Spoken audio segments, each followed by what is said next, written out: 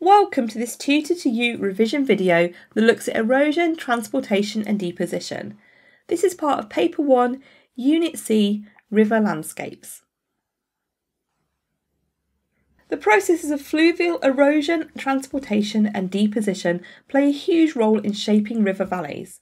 Let's start off by thinking about erosion. This is the wearing away of rock, and there are 4 specific processes that you need to know.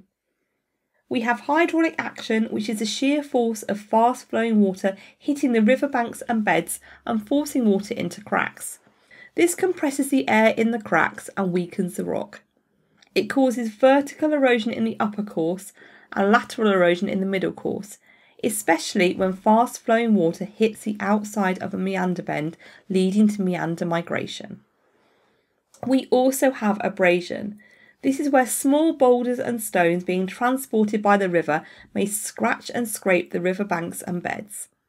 Stones which have recently fallen into the river have angular, sharp, jagged edges and are particularly good for abrasion. Ongoing abrasion is responsible for both vertical and lateral erosion. We then have attrition. This is where stones being carried along the river will collide with each other and the riverbanks and bed. As they do this, their jagged edges will be knocked off or smoothed down. Some small stones may smash into several smaller ones, which will be further eroded into smooth pebbles. And finally, we have solution. This is where carbon dioxide in the atmosphere dissolves in the river to form a weak acid. As the water flows through the channel, it will react with the rocks in the riverbanks and bed. This chemical reaction will cause rocks in the riverbank and bed to dissolve, particularly chalk and limestone. Remember that these are the same as the coastal erosion processes, so they should be easy to remember. But it is also important to understand that river valleys experience both vertical and lateral erosion. Vertical erosion is downwards erosion that makes the river bed deeper.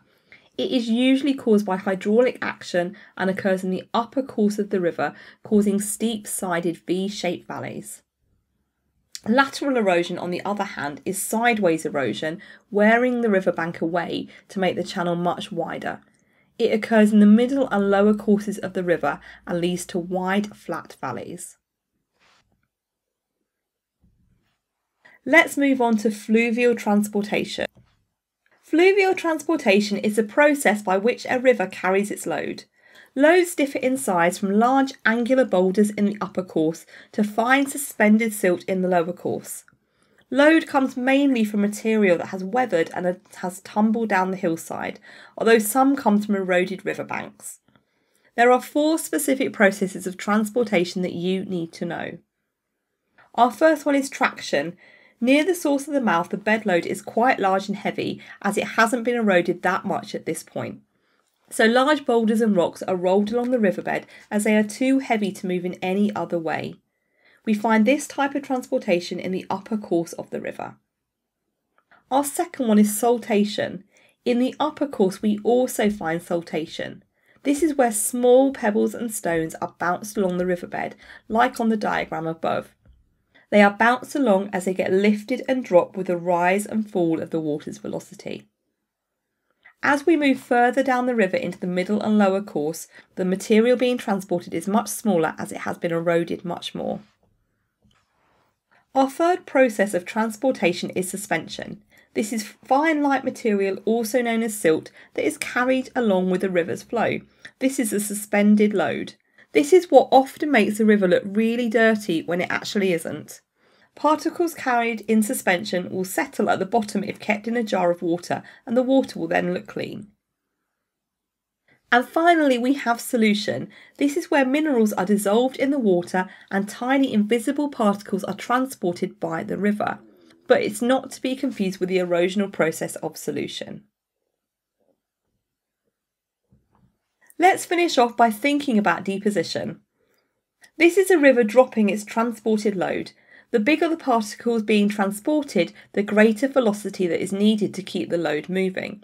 So once the river starts to lose energy, the largest boulders are the first to be dropped onto the riverbed.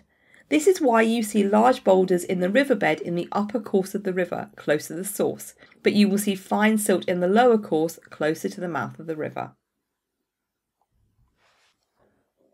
That concludes this Tutor to You revision video focusing on erosion, transportation and deposition along rivers. Thank you for watching.